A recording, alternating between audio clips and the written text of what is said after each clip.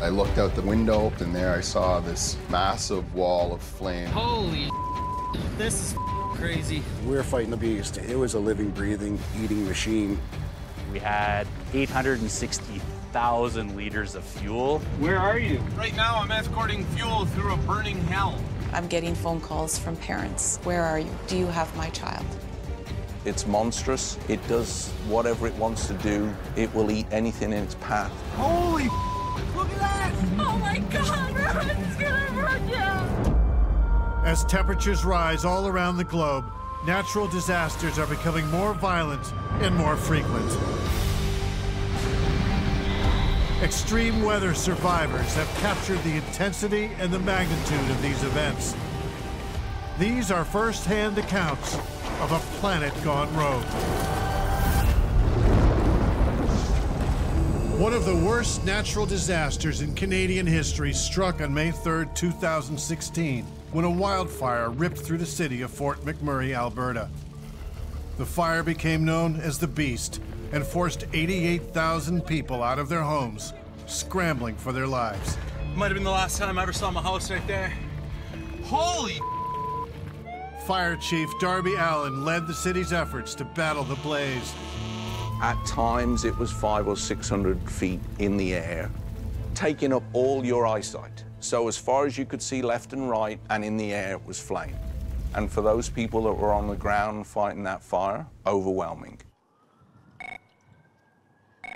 Just down the road from where I live.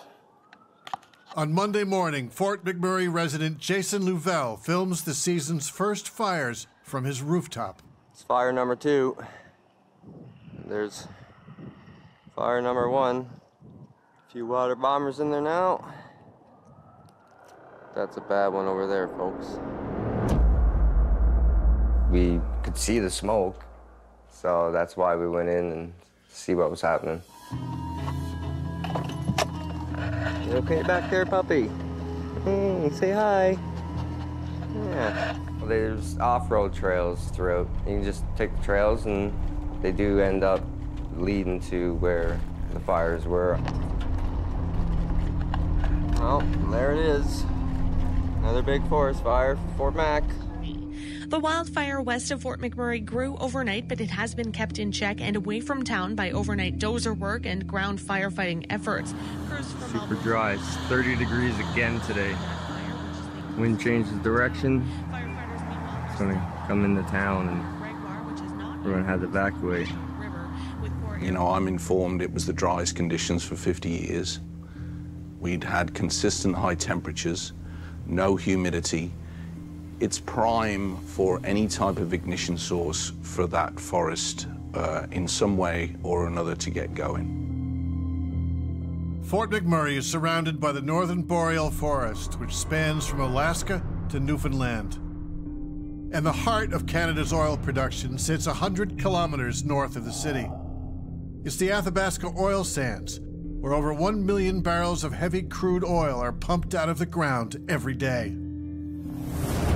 So when the first fires start just a few kilometers from the city, water bombers and helicopters are quickly dispatched by Alberta Forestry. I don't think they want us here anymore.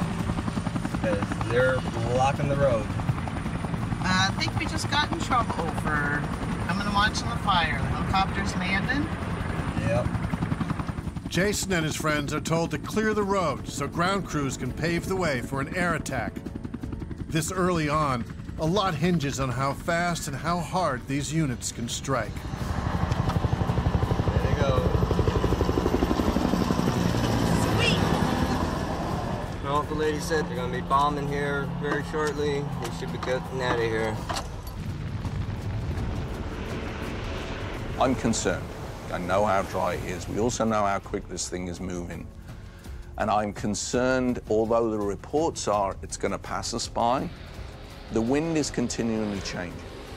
So although the wind is currently taking it down and away, if that wind changes, we're in trouble. 6:30 at night, on my way to night shift. There's a huge plume of smoke coming up just over the hill. Ash everywhere on the ground. Chris Burrows and Gina Bourdois have lived here for a decade. They've seen their share of wildfires, but this one is different. So, in a sense, we were sort of jaded because, yeah, we'd been living in a forest fire area and a forest fire zone, but it never got that close. Hope we make it through tonight. No more fire starting. So at the end of the day, on the 2nd, we were in a comfortable position enough. There was no imminent threat at that time. But although we were hopeful, I was concerned that we were going to have some trouble on the 3rd. When dusk comes, firefighting crews are pulled back to safety, and Dale Benfeld gets ready for a long night. And that's what I did all Monday night, was monitor the situation with the staff that I had in the Regional Operations Center. And really, that's the calm before the storm.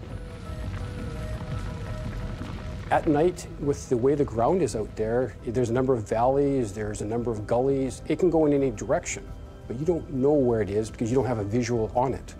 Anything could happen.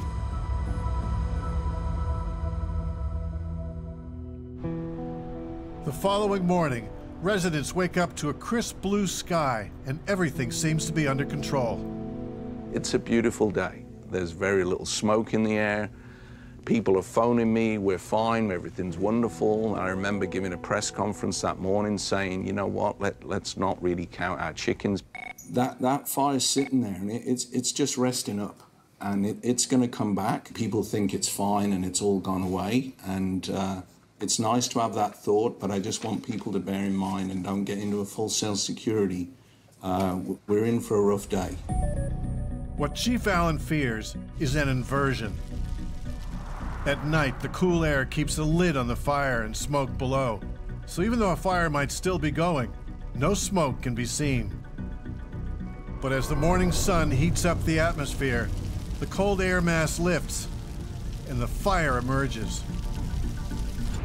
Oh dear. It's getting bad again. All the fires have worked on, all restarted. Fluid situation in downtown Fort McMurray. The winds have shifted, so we have some announcements. This is a 30-minute alert to potential evacuation. Be ready, have your bag packed, be ready to leave when the announcement comes. Oh boy. The winds pick up and push the fire towards the southern edge of the city, in the direction of the Abasand, Grayling Terrace, and Beacon Hill neighborhoods. So we're live here in Fort McMurray in the community of Beacon Hill. This is one community under voluntary evacuation. And I'll tell you, basically noon came and it went from kind of smoky, and then in a matter of 20 minutes or so, you know, it just went black. There's no more waiting around. We're evacuating. We wrote out a very quick evacuation order, and away it went. Mandatory evacuation update, okay? Residents of Abasand, Grayling Terrace, Beacon Hill are now under a mandatory evacuation order. Mandatory evac. They want us out of here. People are panicking, there's accidents everywhere. It doesn't seem like we're going to be getting out of here. It was just me and my missus here and the animals, so we just picked up what we could here and tried to get out of town. Gina is at work when she hears the evacuation order.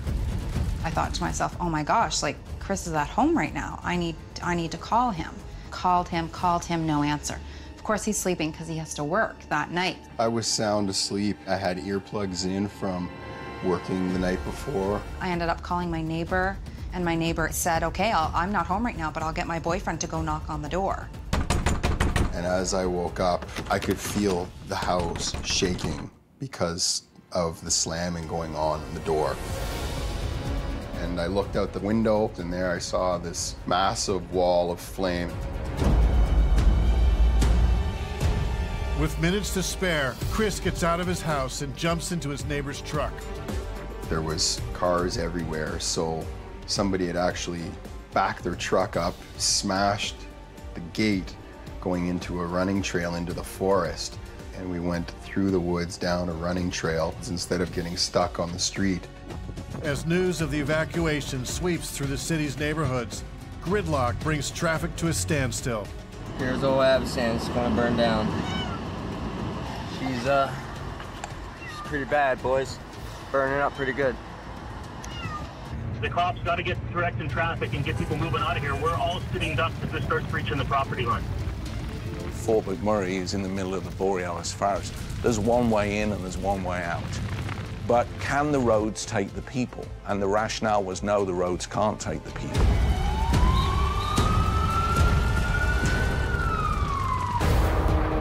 On May 3rd, 2016, a seasonal wildfire unexpectedly burns out of control. Hasty exit. Might have been the last time I ever saw my house right there. Holy! It threatens the Canadian oil sands boomtown of Fort McMurray, Alberta. Mandatory evacuation order. You gotta stay calm. Lord, keep us safe. Get us out of Fort McMurray in one piece. That is name. Look at that. Oh my God. Whoa. I can feel Holy crap. the window is hot. Fort McMurray is home to 88,000 residents. And if they can make it out of their neighborhoods to reach the only highway in town, they might have a chance to survive.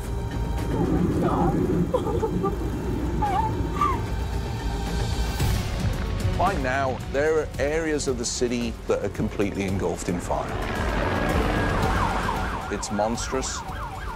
It does whatever it wants to do. It will eat anything in its path. The beast does not let up. In a terrifying display of its unstoppable power, it jumps across the Athabasca River. It jumped 1,200 feet. That was astounding to us, because we had been told time again that the river was enough of a buffer that it wouldn't cross it. When it reaches something it wants to go across, but naturally it's stopping it, it tends to bend over the top. So that fire load and that wind is forcing it over the top. So those embers fly over now and they start touching down on the other side. You know, in a typical fire, you're talking about little pieces of embers. Here we're talking about whole pieces of trees and flying large debris that's on fire that's now falling on the other side of the river. It is chaos, really. You hear the emergency sirens going, but I need to show you, it's not just on the border. This is Fort McMurray burning.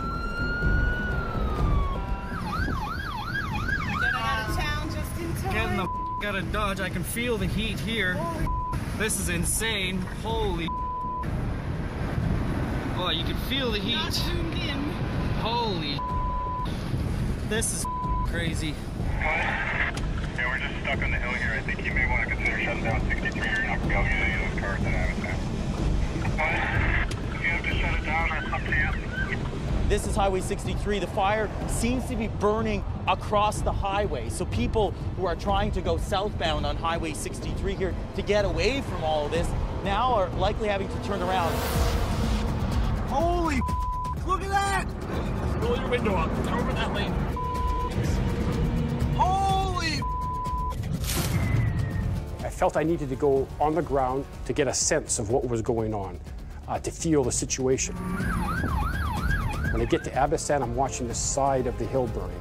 There's a lineup of vehicles going up the hill. So each vehicle I assessed was about 3 meters long. Given that, I think about 10,000 vehicles have to leave this city. I don't have enough space. And this is where I'm talking with Darby.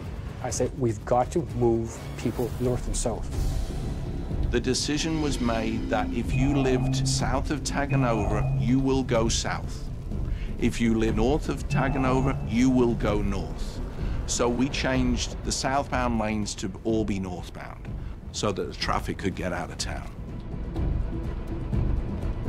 Our most effective tool, hands down, turned out to be Twitter. You know, there was no fluff language in anything. It was, this community is under mandatory evacuation. This is where you need to go. But you're talking tens of thousands of people getting to see that message really quickly based on how fast it was being shared.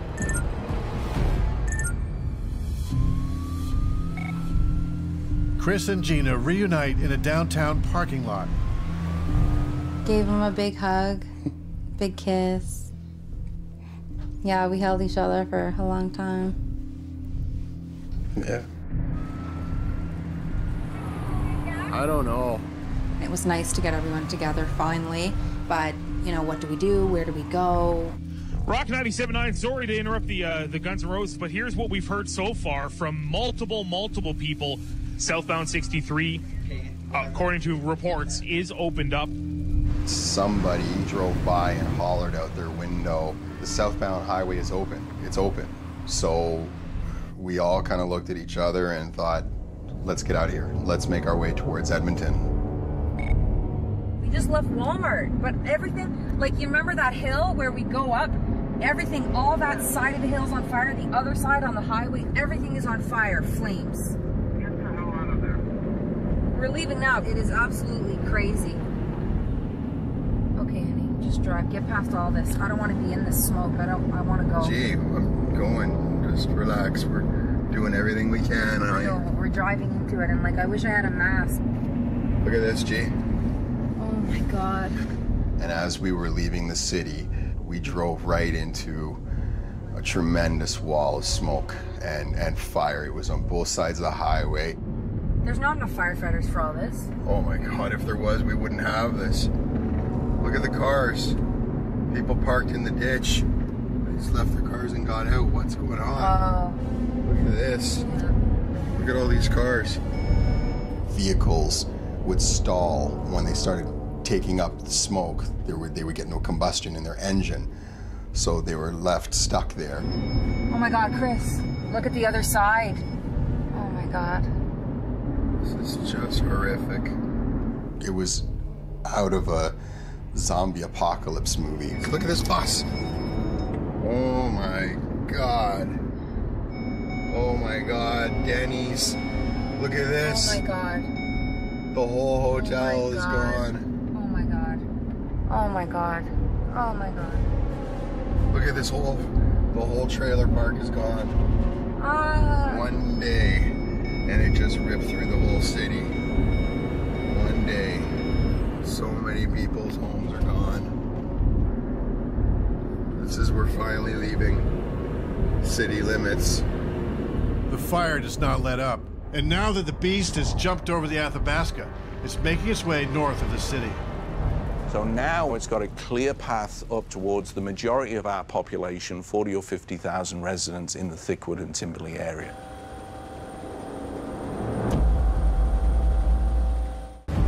On May 3rd, 2016, a raging wildfire bursts into the city of Fort McMurray, Alberta. Holy look at that!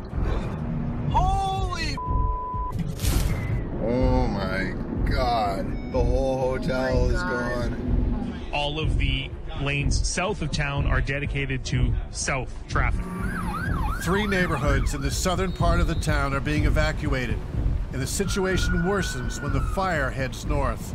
Mandatory evacuation for everyone, everywhere. There's the official word we were waiting for. So now we're faced with a fire coming into town that's approximately 4 or 5 kilometers wide, and it's about 20 kilometers long. We sent approximately 25,000 people north, and we didn't know where we were sending them. We just knew we had to get them out of town at that time. To the north of the city are the oil sands production facilities, but also the camps that house the workers employed by the energy industry. A lot of these camps can hold up to a couple thousand workers at a time. They're very large, so I knew there's a safe spot 20 kilometers away. And I started telling everybody, get the message out, everybody goes to Noralta Lodge.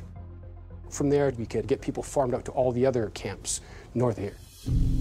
At the Father Turcotte Elementary School in downtown Fort McMurray, a few students are still waiting for their moms and dads. But Principal Lisa Hilsentegger decides it's too dangerous to wait any longer. There didn't seem to be any more parents showing up at this time.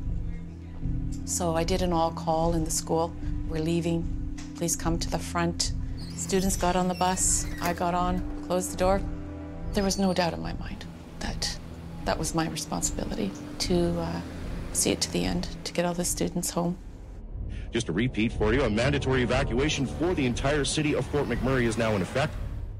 At this point, we were being told to go north. And it was very slow. It was very hot on the bus, and it was dark, but it was very orange.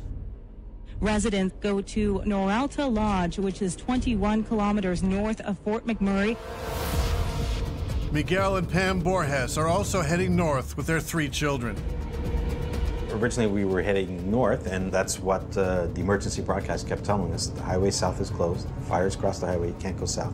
And then we're heading down Thickwood Boulevard, and then the police are directing us to go south. So we went south. We were in separate cars, and I thought, oh, please, do not send him south and me north, because, like, there's just no way. I wouldn't be able to do it. I think I would just disobey and say, nope, sorry, I'm leaving. 63 South, visibility is poor. There's fire right along the side of the highway, but we've had a couple people tell us you can get through, but drive with extreme caution. There are lots of people pulled over on the side of the road. So we hit the highway, all of a sudden traffic's moving, and then we get up to the bridges to head downtown, and smoke everywhere. You can't see any of the buildings. And then we see up on Abasand, fires right at the highway. It's just fire. Right at the highway.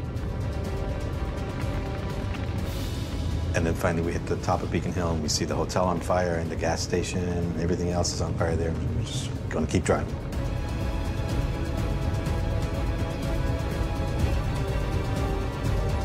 The message is to get out. I think people are realizing this now. If they were staying behind, you know, it's just too risky. And when you drive by this, you know why. You have to get out. While the highway fills up with traffic, firefighters save the homes people have left behind.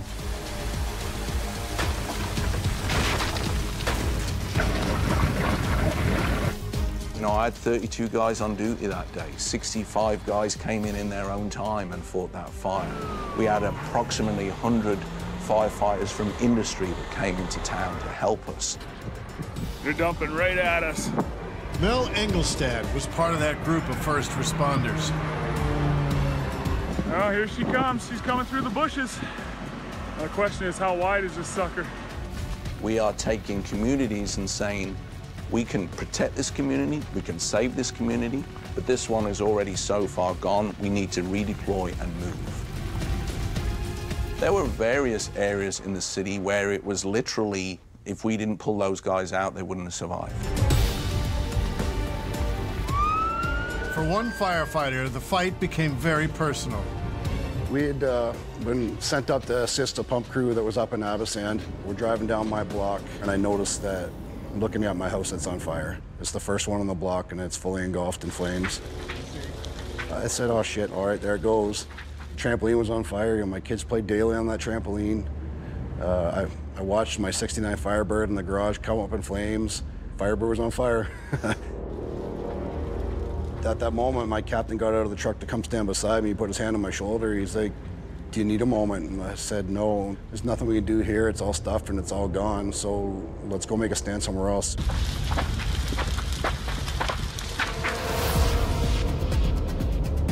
Miguel and Pam have made it out of town. But now they're stuck in traffic, and the next gas station is 200 kilometers away. So this is when real panic started setting in because Pam's van was going to run out of gas. Miguel and Pam aren't the only motorists running out of gas. But when stranded evacuees ask for help on social media, a private group of truck enthusiasts comes to the rescue. I knew as soon as they were evacuating town that a lot of people wouldn't make it. So we left Edmonton in a group of 3, and we just started kind of putting out messages to whoever else that was coming. We just stopped at one of the card locks on the way. I swiped my card out of my own account, filled up whatever we could hold, and away we went north.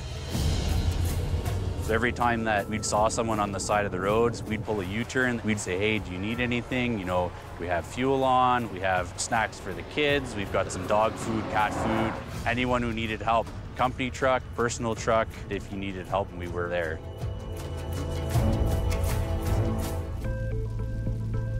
By the time Miguel and Pam Borges reach a service station that still has some gas to sell, they're running on fumes.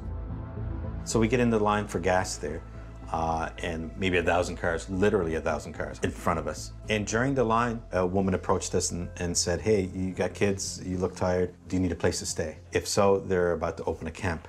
They're about to open, it's not open yet, about a kilometer down the road. She said, yeah, sure, we have no plans, you know, We've been driving all day. The Borges family finally arrives at the Wandering River Camp, an oil industry facility. So they have a lady at the desk. You give them your license plate number, and it's like, okay, go get something to eat. So it was like the best chicken fingers ever, because we were really hungry.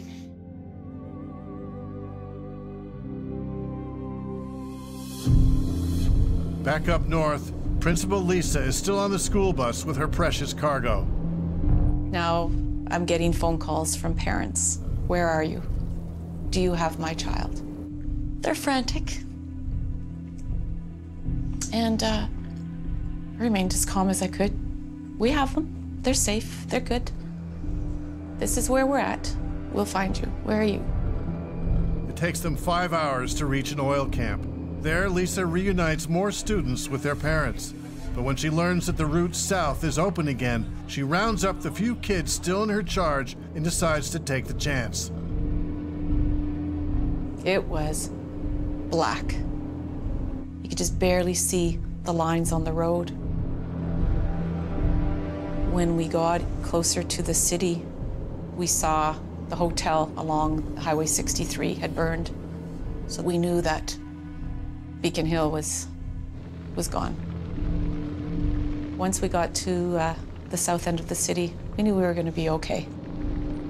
Lisa takes the last kids to her dad's place, where they stayed for a few days until they were reunited with their parents. And finally, at this point, I thought, I did my job. As his firefighters work into the night, battling multiple fires spreading throughout the city, Chief Darby delivers a sobering update. It's in the city. It is impacting communities as we speak, and homes are on fire as we speak. It's a sad day for everyone in McMurray. We've had a devastating day.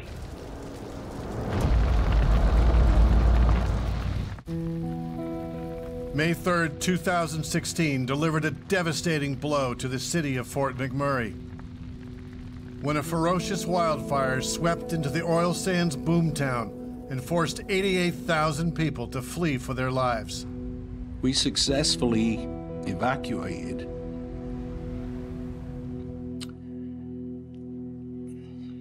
88,000 people.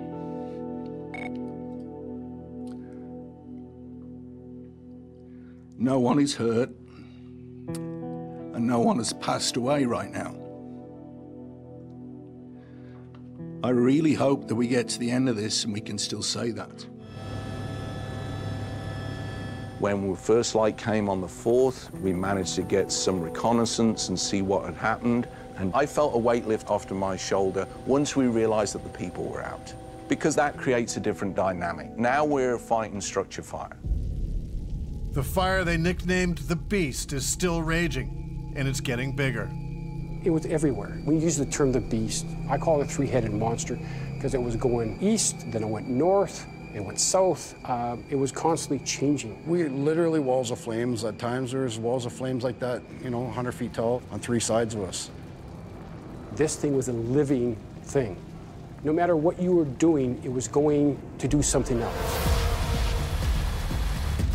We were fighting the beast. It was a fight.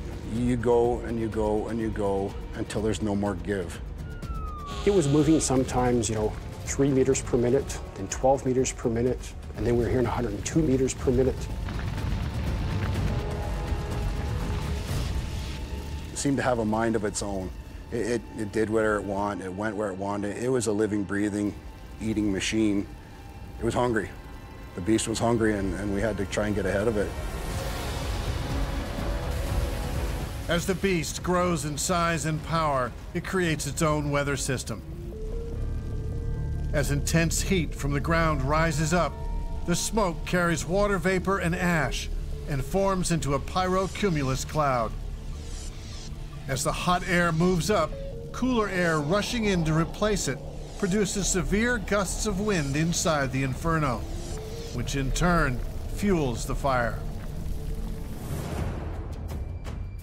By now, firefighters from other parts of the province have joined Darby's troops to help save homes and critical infrastructure. but they're running on empty. A couple of our members are actually volunteer firefighters. One of them messaged us and said, you need to get here as quick as you can because a lot of the fire trucks are running out of fuel. We have nothing. We drove up the highway from the police roadblock and we literally drove through 3 or 4 sections of fire on either side of the road. Pitch dark, smoke so thick that you could barely see the vehicle in front of you. We need light plants and generators. Where are you? Oh, well, right now I'm escorting fuel through a burning hell. Up 63. We had 860,000 liters of fuel. We thought if anyone looked at this from the outside, they'd think we're crazy. We're literally driving a vehicle loaded with a bomb through an inferno. They couldn't really believe that we were just a regular bunch of guys that figured that someone would need help, and we just kind of showed up. Back near the Athabasca River, the fire is still raging and is fast approaching one of the city's most critical pieces of infrastructure. This water treatment plant is what feeds all the hydrants that's being used in the firefight.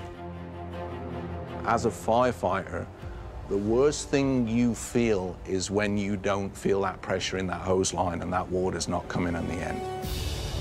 As the fire advances towards the plant, a skeleton crew of engineers man the pumps to keep the water flowing. You could stand in this control room here and look out to the fire, and you could watch the flame start up when a wind gust came through and go back down. Like, the fire was everywhere.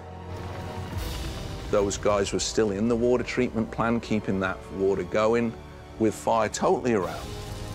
The firefighters are doing their part to help fight the fire on the front line. We need to provide them with water. If we had lost our water treatment plant, we would have lost our city.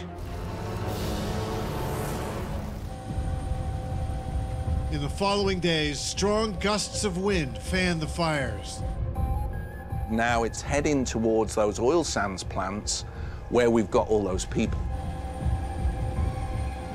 I had to evacuate north to one of the camps up north, and one of the big fears up in the northern camps was, well, what if the fire went north and continued going north and blocked off the highway? We would essentially all be stranded up there, and by day 2, that was becoming a real sense of worry. So we brought them out in convoys. RCMP vehicle in the front. I believe there was 30 or 40 vehicles at a time in that convoy. The energy companies also charter additional planes to fly evacuees and their pets to Edmonton and Calgary. Once you started hearing about the flight starting to go out, I think there was a little bit more calmness in those camps from the evacuees, because they knew that they were going to get to safety sooner rather than later. In all, about 25,000 people were evacuated from the northern camps. And as they fled, hundreds of firefighters flew in from all over Canada to assist in driving out the beast. By May 12th, through the persistence and bravery of many, the fire was finally chased out of Fort McMurray. Hey everybody, just want to let you know we think we got this thing beat in McMurray. So I just want to let you know, like, we just can't let you back until it's safe. We got to check the electricity, water, all that stuff. So we'll get you back as soon as we can, we promise. Be patient, look after yourselves, take care. Now the question on everyone's mind is, how much damage did the city suffer, and whose homes are still standing?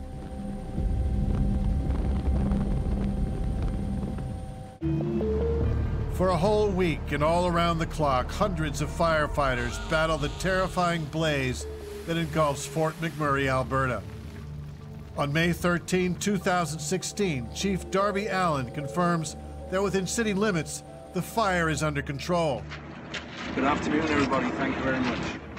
But that doesn't mean 88,000 evacuees can now return home. I know that everyone is anxious to return home. We're anxious for you to return home. But there is some work to be done to make sure it's safe for everyone before that can happen. Chief Darby takes Canadian Prime Minister Justin Trudeau and Alberta Premier Rachel Notley on a tour for a first-hand look at the destruction.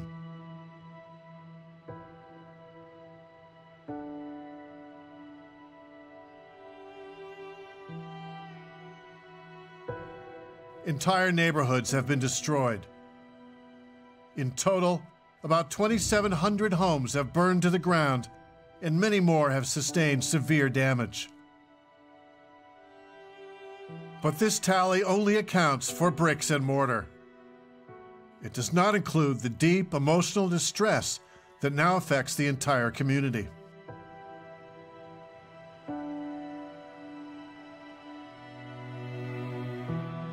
For many years, Fort McMurray contributed huge amounts to the growth of our economy.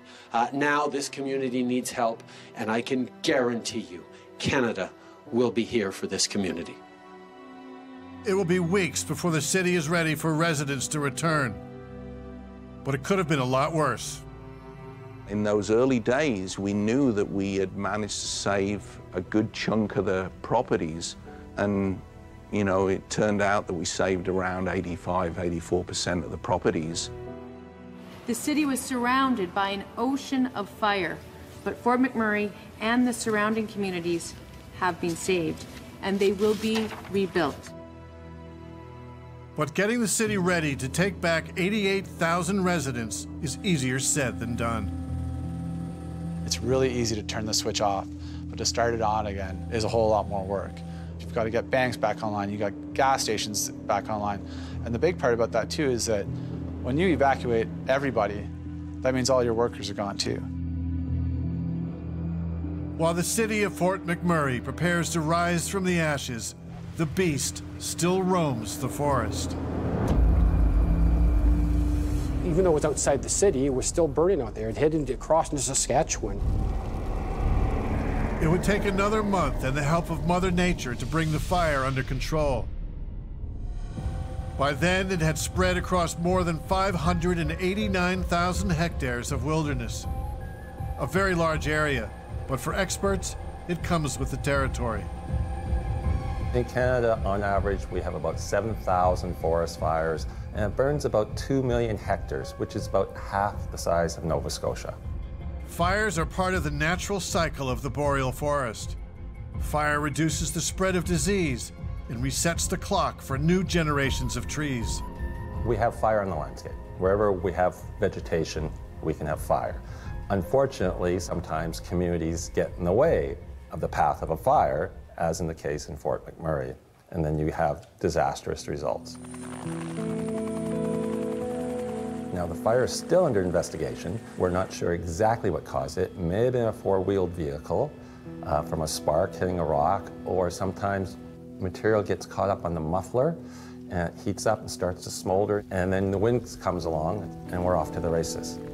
Whatever made the spark, it was a human who caused the fire. But it will take years of study before the increasing risk and severity of wildfires in the Canadian boreal forest can be fully understood. Fire in Canada has doubled since the 70s, and we believe this is due to human-caused climate change. 3 reasons. Fire seasons are longer. The official fire season in Alberta now starts March 1st. It used to be April 1st. Second, the warmer it gets, the more lightning we get. The more lightning we get, everything else being equal, the more fires we get. Third reason, as the atmosphere warms, fuels will be drier, easier for fires to start and spread. So we expect more intense fires in the future. The re-entry date is set for June 1st. As thousands prepare to return, the city tries to help soften the shock. When you leave and all you see is a burning wall of fire, you know, you're going to think the worst. And so it was our job to make sure that there was hope. The communication team sets up a website that posts aerial before and after photographs of every single residential and commercial property in Fort McMurray.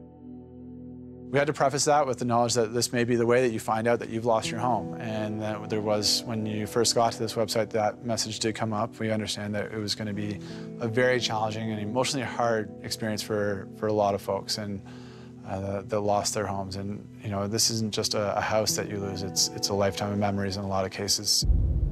Many months would pass before all the financial costs would be known. Calculating the emotional toll of the fires on families and marriages will be more difficult to assess for those who decide to leave and start a new life elsewhere, and those who choose to stay, to rebuild and to resume their lives in the town they call home.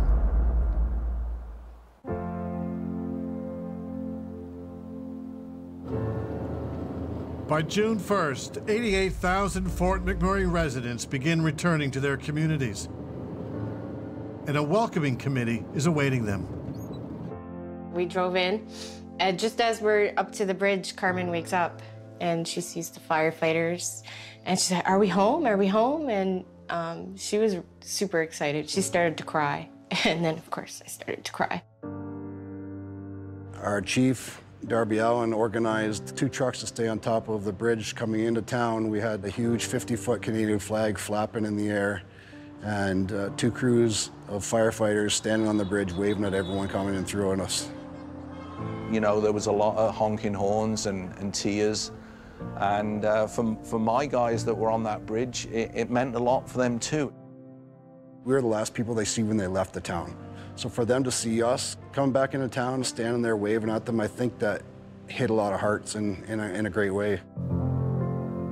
But for many returning residents, the firefighters' warm welcome was followed by a devastating and heartbreaking sight. Entire neighborhoods destroyed by the wildfires.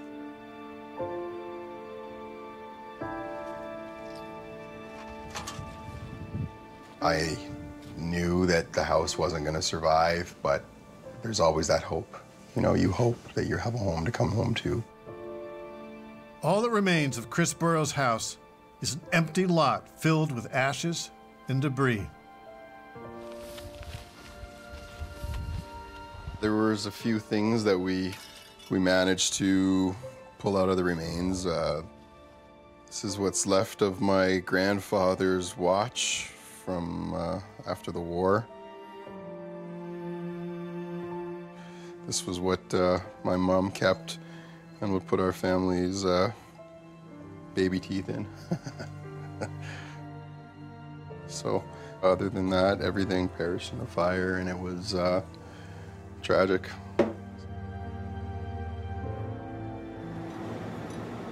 Whoa, it jumped the road from over here. As Jason Louvel and his girlfriend drive into their neighborhood, it appears that most of the homes have been destroyed. What you're looking at is supposed to be all houses. All these houses, look, those houses perfectly fine, eh? They just sprayed over so it wouldn't burn. But near the end of the road, they see that their house has been spared. The house, it was in rough shape, you know, there was ash in the house. We had left a few windows open, and so it was smoked out a bit. But it was phenomenal to come and see the house still here, and it's a good feeling. Wrapped in a cocoon. We had to wash all the walls in the house, and down in the basement, all the floors had to be scrubbed. Holy had to get the ceilings repainted. The last step. Looking back on it, it's hard. It fills me up sometimes still, talking about it and just thinking about it. Almost back to normal. Hey, puppy.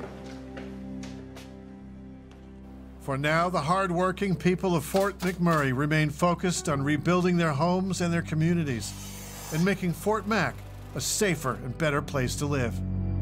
You know, it's an unbelievable town, and I've only worked here for 7 years, but this place welcomed me, and I feel a tremendous kinship, ownership with the people here. And I think, if anything, you know, this has maybe let the rest of the country know that it's a pretty good place to be.